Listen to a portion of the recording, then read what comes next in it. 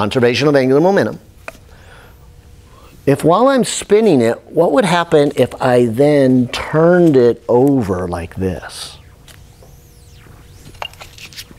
You see, this way is spinning clockwise, and when I turn it over, it's now going counterclockwise. So to have a total angular momentum of 0, what would I have to do? I would have to change from going counterclockwise to clockwise. Watch. I'll turn it over after I make one revolution. All right, so I'm going to start. Me and the wheel have no angular momentum. Now I give it clockwise, so I have counterclockwise. And when I make one revolution, I'm going to turn it over. And it's going to be going counterclockwise. And I'm going to be going clockwise. I'll turn it back this way. It goes clockwise. And I go counterclockwise. Oh, I'll turn it the other way. And I'll go back and forth. And so our total angular momentum is 0. You can see that when you ride a bike. If you've ever ridden a bike, you can take advantage of this angular momentum. And so if this is the wheel turning, I'll just say the front wheel, but the back wheel's doing the same thing.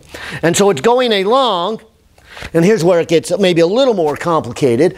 If you're looking from above, you wouldn't see any spinning. You would be just looking down on the wheel, and the wheel would just be spinning like this.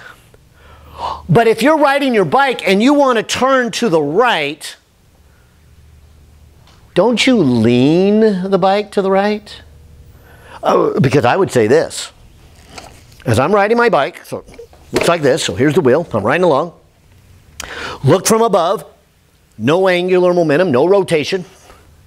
But if I lean the bike, and I'll exaggerate, and so I lean it here, the wheel would be spinning this way. So looking for above, I would see counterclockwise.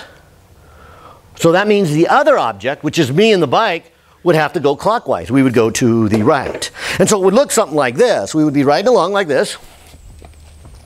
And as soon as we lean the bike, we would go clockwise because the wheel is going counterclockwise.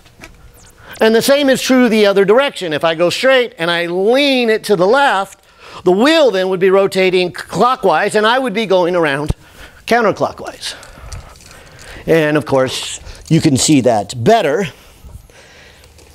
if I actually then sit on the stool and try it instead of on the bike. And so if I give this a good spin, let's see, good spin.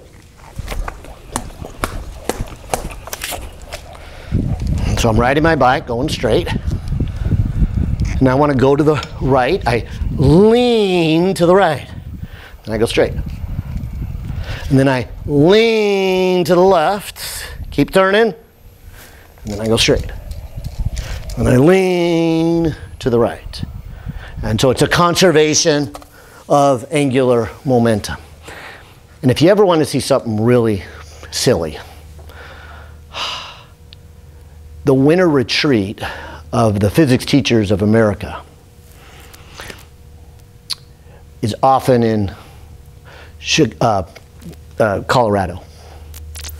And so we go skiing. But we go skiing without poles. We go with a wheel. And so we all get at the top of the hill. We all spin it. We put our skis and we just turn the wheel, which turns our body. And so it's a different type of skiing. It's really maybe not that fun, other than it's good, fun science, and we're trying once in a while here. Well, let me give you one or two more examples, but then we better wrap up this chapter here. But I think one of the fun ones about angular momentum is the motorcycle stunt riders. I don't know if you like to watch it. My kids love to watch those X Games stuffs, and the motorcycle ones just fascinating me. It's amazing what these riders can do. And one of the reasons it does is it usually comes down to angular momentum. I also find like gymnastics and diving fascinating. Not quite as fascinating as the motorcycles, but let's just start there with, say, gymnastics or diving. Let's say that somebody is doing I'll do gymnastics, they're doing a routine on the floor. And a lot of these, they run from corner to corner, and then they do this amazing flip. They jump up, and they flip 3 times, and then land. Have you ever noticed the position they're in when they're spinning around so fast? Yeah, they tuck.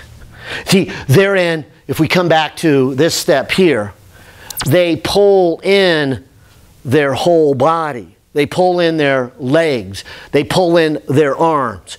And in order to have a big angular speed, they must have a small moment of inertia. And so those triple flips, I mean, just are amazing. I mean, yes, you got to get very high to get the time to do it. But to get that fast spin, you got to really tuck really tight.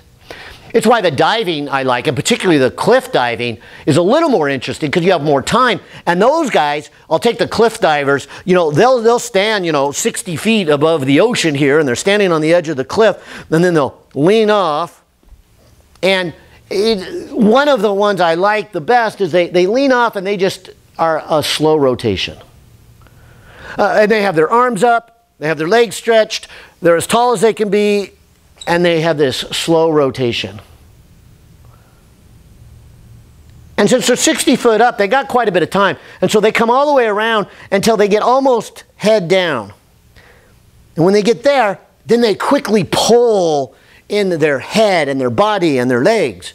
And like I said here, this would then lower their rotational inertia, so their speed would pick up.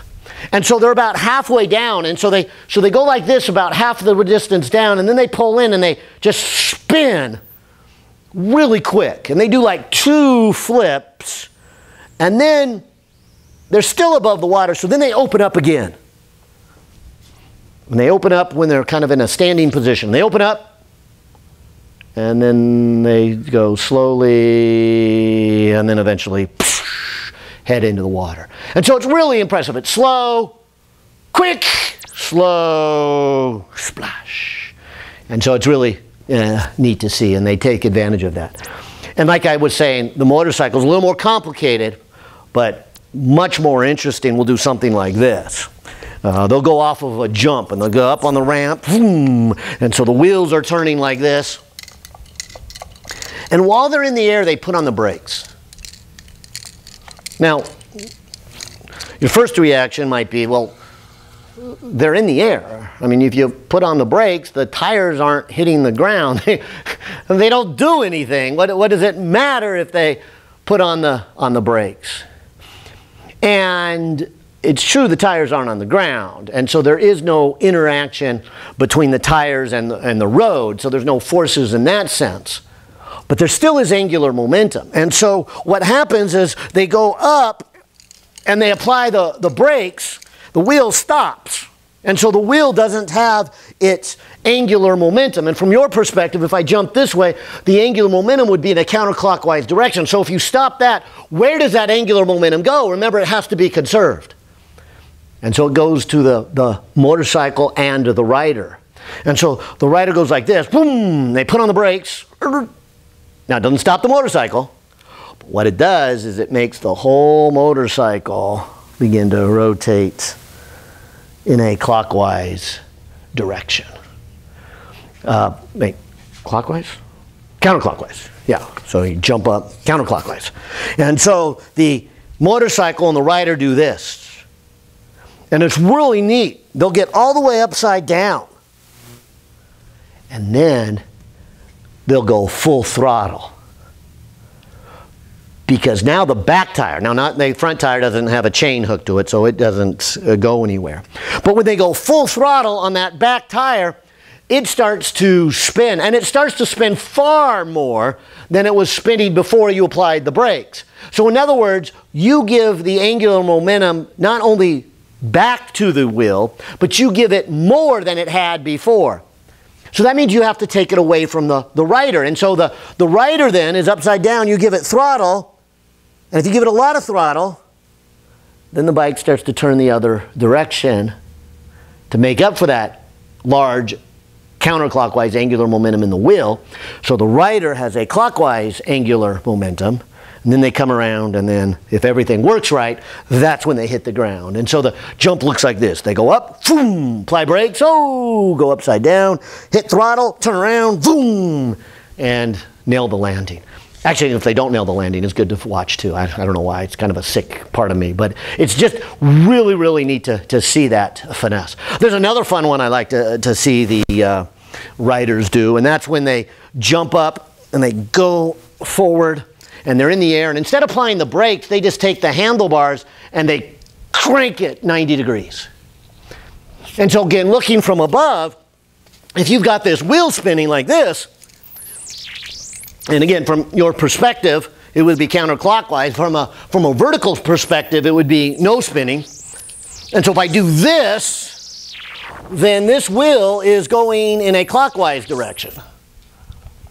And so what happens is the back wheel comes up and moves the whole bike kind of in a flat position. So they call this a tabletop, spinning the other way.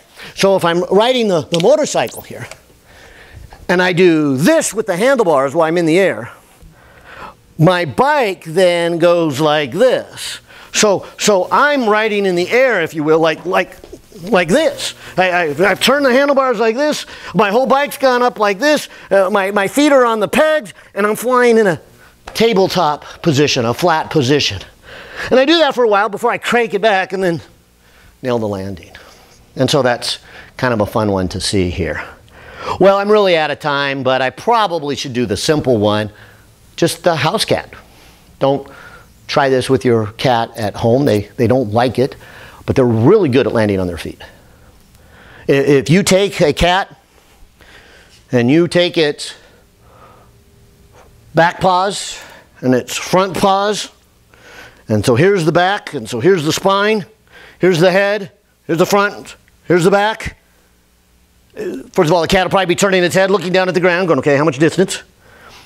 And if you let it go, the cat will turn around and land on its feet. And how does it do that? Well, there's two ways. The easiest way is for using its tail. And so what it will do is it will spin its tail in one direction, and that will make its body go the other direction.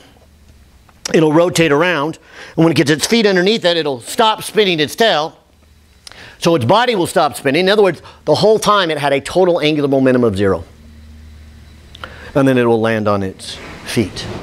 In fact, the best cat to see this is the cheetah, which don't touch a cheetah.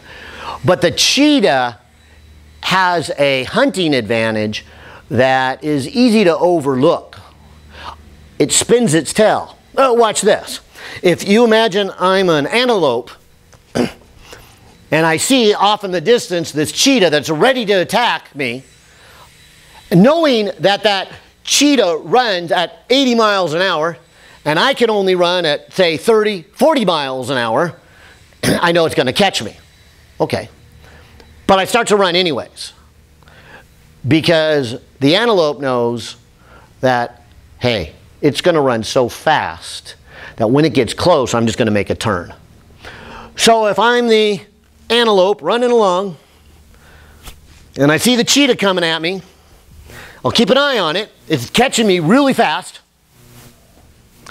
But when it gets really close, so here it comes, I'm going to make a quick turn to my right. And I'm hoping that as I turn to the right, now it's not going to be easy to make that quick turn. I've got to take my hooves and dig into the dirt and the mud, push, and hopefully the mud is strong enough to push, and I'll make that turn. But what I'm hoping is because the cheetah, who's going much, much faster, sees me turn, the cheetah's going to go, oh, I got to turn too, and they're going to push in the mud and the dirt. But since they're going faster, they would need a bigger force to make that turn. And the dirt and the mud's not going to be able to support that. And so as they push, the mud kind of gives out, and the cheetah can't make that turn. The cheetah kind of slides and maybe falls and rolls, or maybe just gives up and just makes a bigger turn and misses the antelope together. That's what I'm kind of hoping if I'm the antelope. But what the antelope might be missing, and what the cheetah has an advantage of, is the cheetah knows as they get up to this antelope and it's going to dart off to the right, if they just use only their paws to push on the mud, they're not going to get enough force to turn. So the attacking cheetah will spin its tail. See, from looking from above, the cheetah wants to go in a clockwise direction. And so as the cheetah is approaching here and sees it goes off to the right, it'll lift its tail and spin it kind of like this ball here. Where'd the ball go? Well, one of the ball, but I'll use the stopper here. But if I were to spin it counterclockwise, so if this was my tail, and I were to go, oh, that's clockwise from above, counterclockwise, so I spin my tail this way, that's going to help me, using conservation of angular momentum, to go clockwise, and then I don't have to push so hard on the mud. And then I won't slip. And then I will be able to follow that antelope. And then, of course, that would be my meal. And so that spinning tail. And the reason I picked the cheetah is, if you have a moment, do a quick Google search for a cheetah. Look at its tail. Its tail is ginormous. None of the cats, other than the cheetah, have a tail so incredibly long. In fact, it's so long that when they're walking, they have to lift it up. Otherwise, it drags on the ground. But that real long tail is its advantage for its spinning and using conservation of angular momentum. Now, I'll do one more here. Going back to the house cat. I said the house cat can turn over for two reasons. One was its tail, which led me to think about the cheetah. But maybe the hardest one to understand is something that doesn't have a tail. The bobcat. Believe it or not, it can still land on its feet. It's not easy. You have to be very flexible. Humans can't do this. Our spine is not built with enough flexibility. But I'll illustrate it with these weights. And so you can see the rotation of it. Let me put a little mark on the weight. And so I'll put a black line on this weight and a black line on this weight. Okay, so black line here, black line here. And let's pretend that these two weights, I'll put them together, is the spine of the cat. And you drop the cat. Now, this is not possible. The cat could not rotate its hind legs towards you, and at the same time then its front legs would rotate towards me. That would make the spine a 360-degree twist in it. So that's not what the cat does. The cat doesn't just say, I'll rotate my hind legs this way and my front legs the other way. They're going to run out of room here, and then the spine will stop it. But this is the cleverness of the cat. And so here's the back legs. Here's the front legs. I'll put black line down. Black line down, okay? And so what the cat will do is actually fold its back legs towards the camera, because the counter rotation would be its front legs fold towards the camera. So it'd look like that. Then it can rotate its legs outward, and the counter rotation would be to rotate these legs outward. And so as the back legs come over to here and the front legs come over to here, that's a conservation of angular momentum. Then as the back legs rotate out, the front legs rotate out. And then it comes back to a straight and lands. But you gotta fold in tight so that your rotation clockwise is matched by your rotation counterclockwise. And so I think the angular momentum, as I said, is really fascinating and definitely harder. And so that's why I saved this one for last. But rotational mechanics is a notch up. So good luck with this chapter. It's time for me to just say, hey, we've done the best we can in this short amount of time. Like I said, you'll see more of this in much more detail in Physics 121, but it's these 8 chapters I want to get you ready for. Now, earlier I said I would start chapter 11, but it's really time, or almost time, for a break. And so why don't I just say, well, we're a little more behind. Why don't we take our 20-minute break? And that probably means definitely we won't finish chapter 11 today, so we'll still be behind. We've got some shorter chapters coming up, so we'll catch up. But this chapter's a long one, and 11's a long one, but much easier than this one. It's very different. And so I don't know about you, but I'm ready for a change. We've been doing mechanics for 3 weeks. Now I'm ready to look at something else. And we're going to get into the structure of material. So let me take a 20-minute break. Let me get some new stuff out here, and then we'll continue this in a little bit. Bye now.